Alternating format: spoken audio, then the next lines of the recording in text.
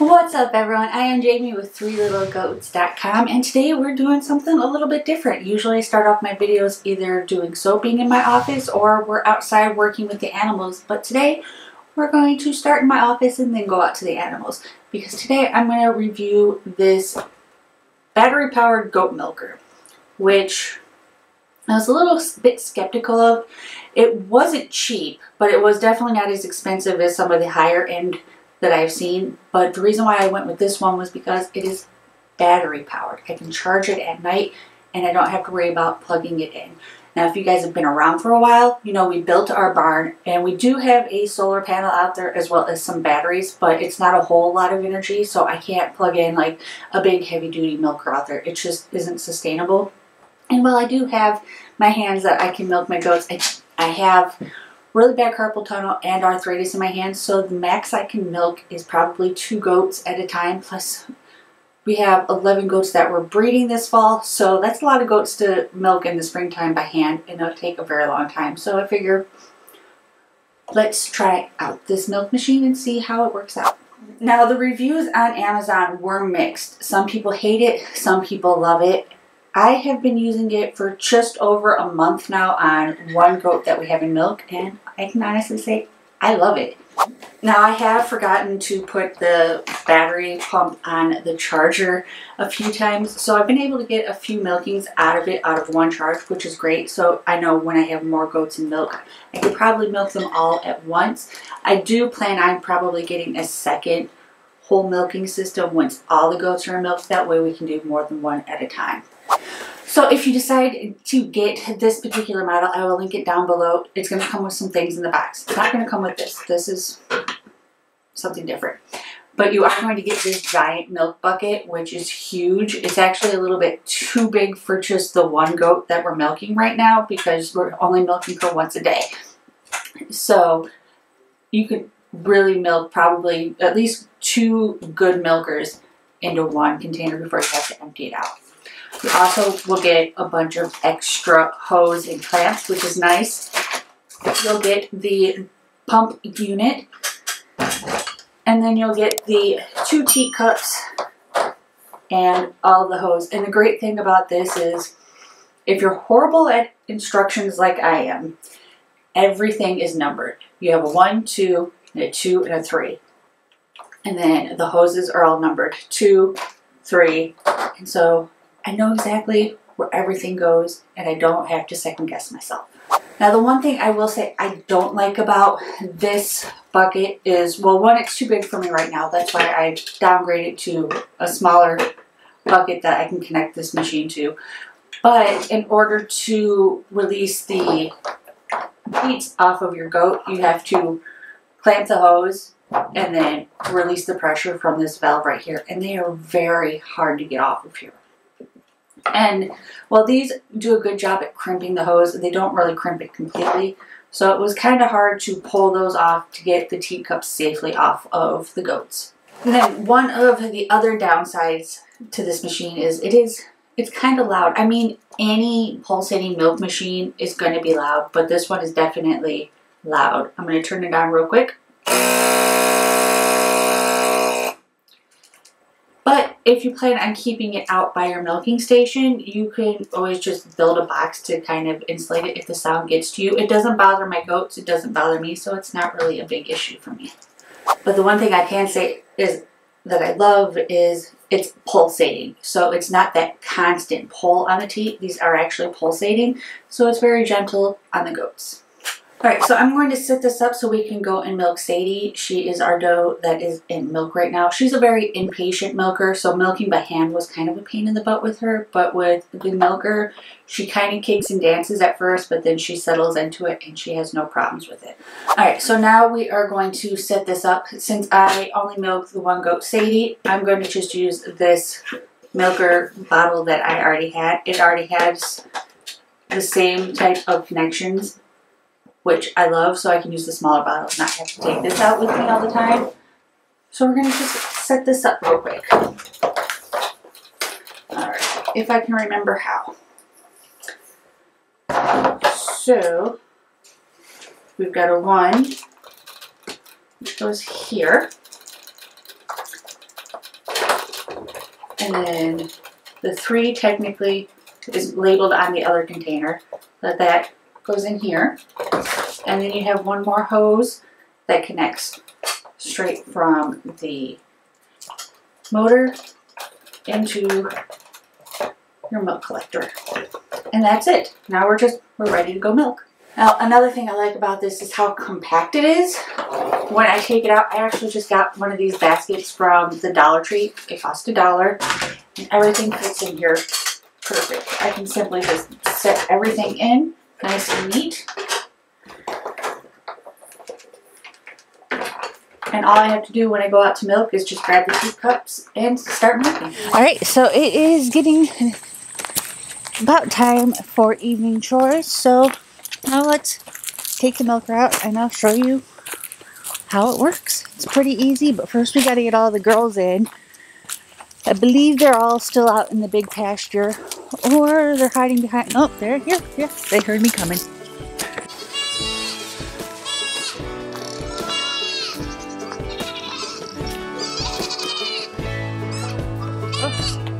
Well, hello there, ladies. Sad story about the city life and the crazy nights. Figure I should probably give it a try. Maybe check it out, see what it's all about.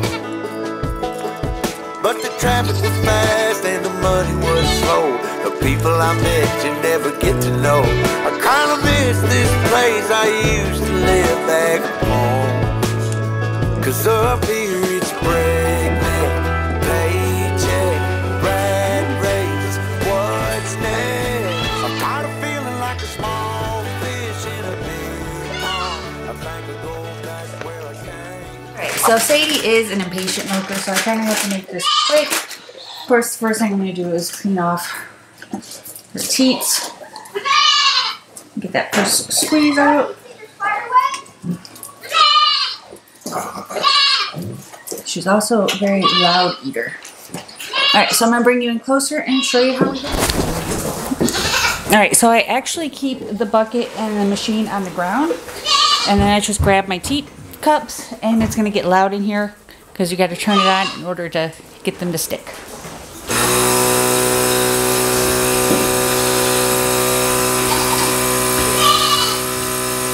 And then you just kind of hold them there for a second, and then you'll see the teats start to pulsate.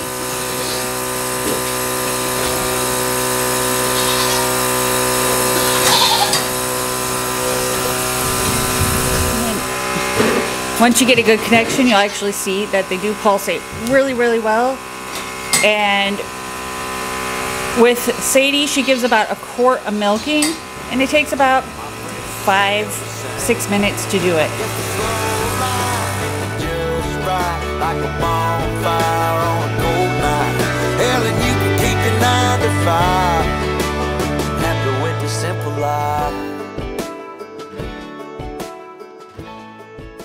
Alright, now that she's done, the way I disconnect them is I turn the machine off, and then I just break the seal by opening up the valve on the milk bucket, and they come right off.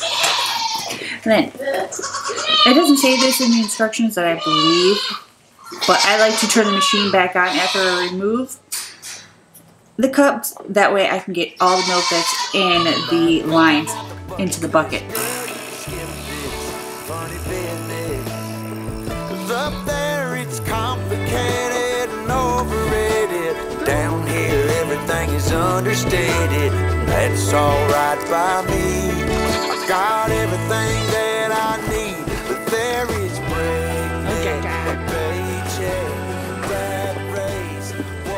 Alright, so it's a gorgeous evening. The sun is setting. The temperatures are it's 82 degrees. It's almost October and it's 82 degrees, but surprisingly it's not too hot, so I'm not really complaining.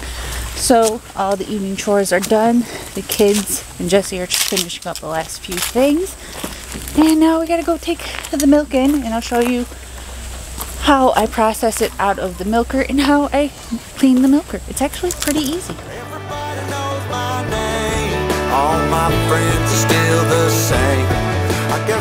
Alright, so this is a really awkward angle. But the way I clean my milker is fairly simple. I turn the hottest water I have on my faucet, which is pretty hot.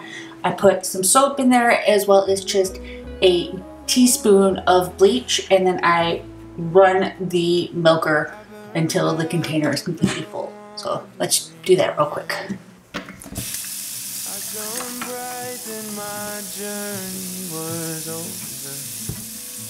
What I sought when I ran was back where I began.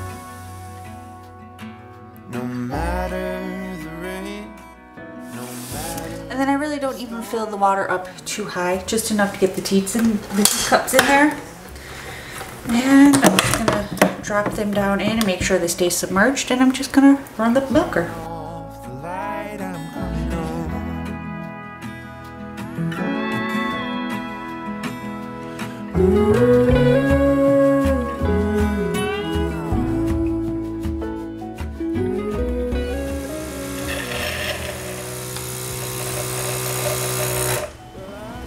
Then once I've filled up this container with the soapy bleach water, empty it out. I empty my sink out, put the container back on, and now I'm going to fill the sink up with cold water and clean out all the bubbles. And now we just run cold water through it to clean all the lines out. Turn off the light, I'm coming home.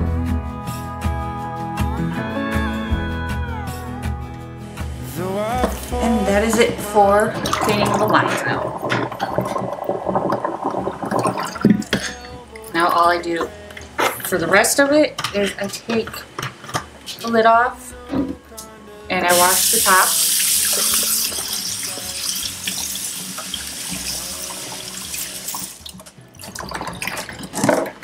Then I disconnect these hoses.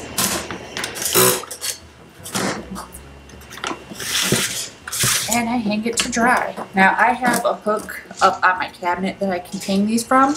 Eventually when we build our house, I'll have a dedicated sink that I can hang them from. And then I just let them hang dry until the morning, and then I put it away for the next day. Alright y'all, so that is what I've got for you guys today. Like I said, I will link the milker that I used down in the description box, but if you have any questions that I may have missed, let me know down in the comments below and I'll do my best to answer them. And if you like this video, be sure to give it a thumbs up, and if you haven't already, subscribe. We put out Homestead vlogs every Tuesday, and we are putting out Soaping Saturday videos again, and they will probably be every other Saturday for the foreseeable future until I can get caught up with some projects around the house. And I will see you guys in the next one. Bye!